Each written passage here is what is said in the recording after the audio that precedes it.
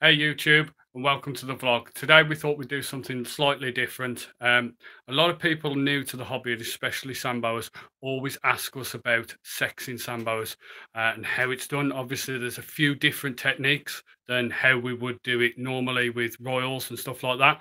So I just thought I'd bang a couple out, sort of give you a little description. I've got Lance here today to give me a hand, and then hopefully it'll lighten the load and you can work things out yourself. Any questions or comments you have, just drop them down below, and I'll try and answer them as we go through the video. Any further questions, just hit me up as always on Facebook or even on YouTube on the comments section. Don't forget to like and subscribe. Keeps us all going and keeps us there. Okay. Right, we'll start off with the easiest thing out of sand boas, really, and that is down to the adults. So we'll start with an adult for you, and we'll go from there.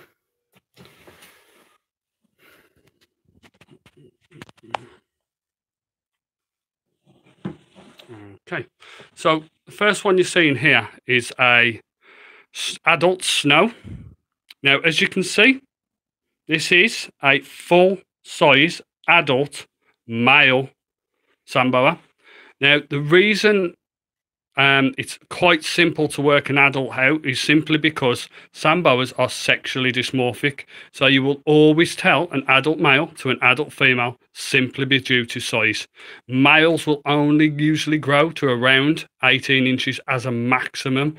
So these guys are pretty much full size. This guy is around 5 years old now, so he's a full adult. This is the little man that has sired the last 2 years running for us.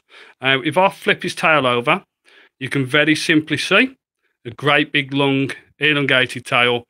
It's not dumping in at any time. It's one straight perfect line. Now, I always say the best way to look at males is simply, especially sub-adults and adults, is the finger and thumb. Now, it's something that I've sort of learnt myself, and the reason being is a male, if you look, simply looks like a finger. One straight continuous line. Look at you, cutie. Hey, everybody. Now, with females, you'll notice, once I get it out in a moment, that females stump in very quickly, and they look like a thumb. So we'll just put this little boy back. Oh, little man. There you go. Man, you can leave it there, Lance, so I can grab her from there. Hey, lady, somebody's happy. Oh, the little lady's in shed, that's why. Right, don't you burrow back under me, little lady. Right, so just pop her down a second while I get her properly. As you can see by this little girl, well, little, she's a large amount bigger, and as I say, she's a girl. She's a little female. Now, this is, again, the one that gave us the litters for the last 2 years running now. Now, this little girl, Hetty, is an albino het anery. So put to the snow gives you either snows or albino het aneries or anery het albinos. We haven't hit any anery het albinos for the last 2 seasons, so we will be trying something different. But as you can see, immediately by turning her over, that it looks dramatically like a thumb. As from the knuckle, goes in very quickly to the tip. So you can see straight away with an adult, you will automatically get that narrowing to the tip. With a male, it will be one continuous straight line. So thumb for female, finger for male. Okay.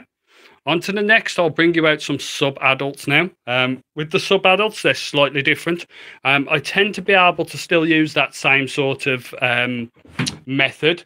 So you're still able to actually go ahead and use the thumb and finger method. So you'll start to notice with the females and the males how we do that as well. Now, let's get this little girl out. Now, this girl can be a little bit feisty at times, so we'll see how she goes today. Come on, princess. There we go, little lady. All right. See if she takes me today. Whether she's going to be a good girl. Now, as I say, again, flipping her over, straight away you can see a nice pointy thumb. So again, this is a sub-adult female. So you could quite easily and quite simply confuse this for an adult male, simply because the size is there. So this is why it's quite important to actually be able to work out what the tails look like. There is another method that you can use when they're younger, which I will come on to when I go to the babies. I don't find it as successful with the adults or sub-adults. So I find this method the best method for adults and sub-adults. So as I say, straight into a point, that is a female. And what a beautiful girl she is. Absolute beauty. Little dome across this girl is, she's absolutely stunning. The mother is above and also mother to the other litter that we had this season.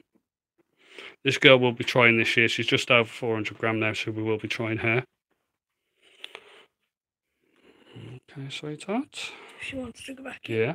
Now we can't get her back in. Won't come out now, she won't go back in. Okay. Right, on to the next one. Right, well, we'll get you out now. Other way, Lance. That's water in, mate. Oh. Good lad. So, we'll get you out now, a sub-adult male, and show you the dramatic difference in those.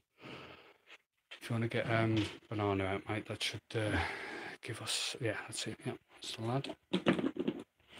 Okay, right. There you can see him. I see a tail. There's the head. Okay. Now, again, this boy can be a little flighty at times. I smell. Oh, someone to puppy. Someone poopied. Stinkies. All right. So, as you can see, this is a well, sub-adult, should I say, sub-adult male. Absolutely beautiful. I presume they call this. I just call them a high expression albino. Some people call them like a nuclear because the orange is so bright. This boy will be bred this year, so hopefully we'll have some absolutely stunning babies from this boy. So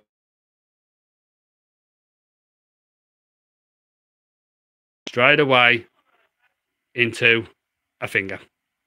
Then you flip it over. There you go. See? Straight away, very noticeable, stubby, straight finger. Okay? So as I say, with the males, with the adults and the sub-adults, it is very simple and easy technique to do. Okay? He's running away again. Get the little man back in. Yeah, just slip him in. There we go. You bring his water tub down just a little bit as well, Lance. It's slid up. He's managed to shimmy it up the one end. There we go, that'll do. Good lad, that'll do. You'll only move it around again anyway, so. I'm going, that's water end. Okay. They're cooking the water the way I'm going. Jacuzzi.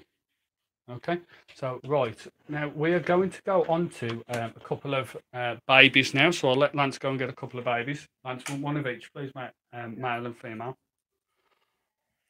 And while Lance is going to get that, I will talk to you that we do have a couple of the albino het anery babies and also snow still available. If anybody's looking to purchase those are still available. As I say, just hit me up on Facebook Messenger, David Wilkes,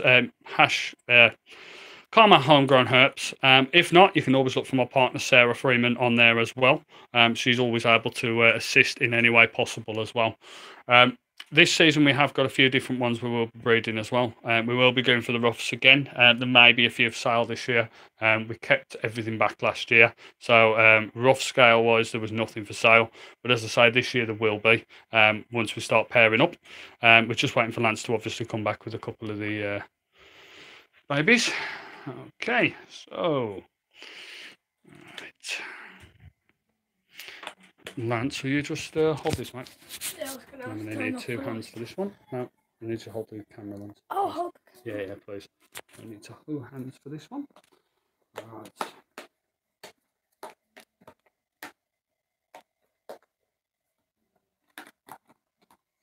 Right, there are you, little one.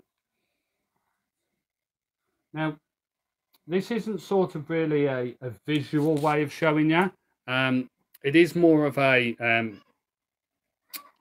talking technique. Where the vent is itself, or the cloaca, whichever one you're going to say, where the cloaca is itself, I mean, you can, I won't say you can't, you can pop these guys.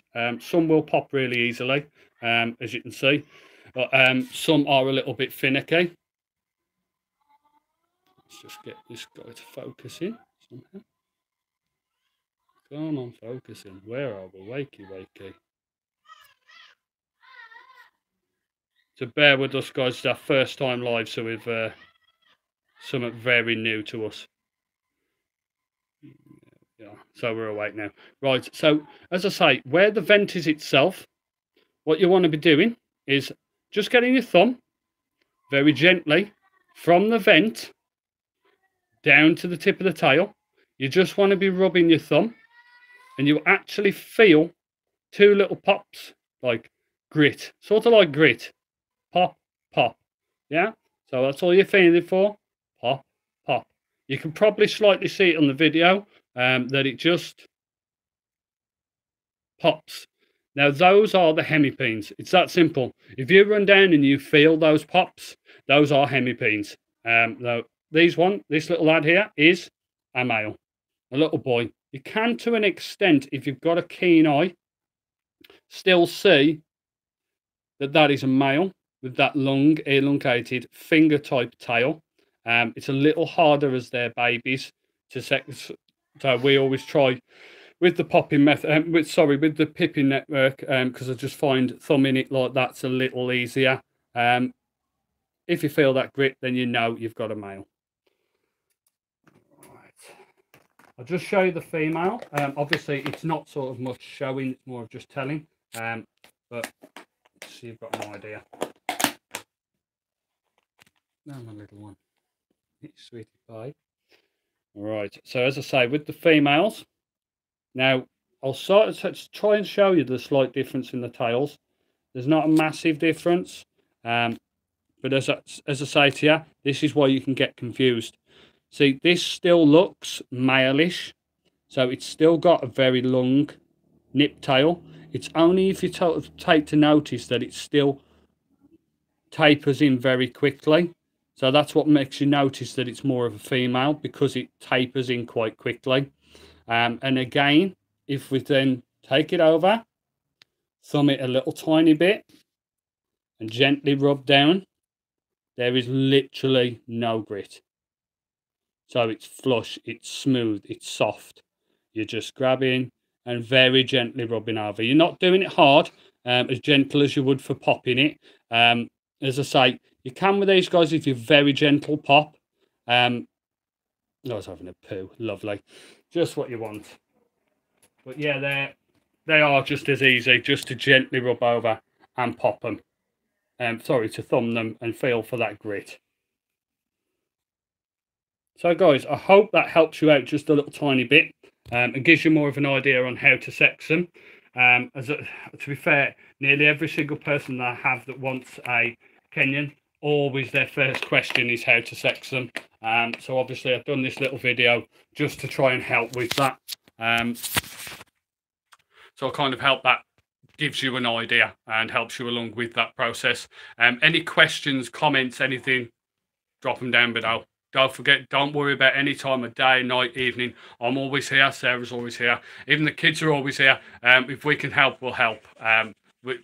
We've always said we like to teach, not preach, and I live and breathe that. At the end of the day, I don't know everything, and I don't claim to know everything. I'm learning absolutely every day, and I learn along with you guys. Anything that I learn, I will always pass along to you. And I think in that way, it'll always give us a fantastic hobby. And I just want everyone to be the same. So as always, guys, I will want you to literally always think about people, care about people, and spend that time. Don't just sit there and, if somebody's getting something wrong, just sit there and bully them and poke them and knock fun at them on Facebook, and especially like forums and all that sort of stuff. Sit there giving them abuse. Try and PM, give them a little PM and just sit there and say, look, do you need that bit of advice? Give them that little bit of help and a push towards the right way. If they don't take that advice and they still go down the path of destruction, then let it be. Let it be. You've tried. That's all you can do. And in your heart, you know then you've tried. Okay? So as always, guys, let's teach, not preach. Take care. And as always, just be great. Be awesome. Take care. I think I have to turn it off.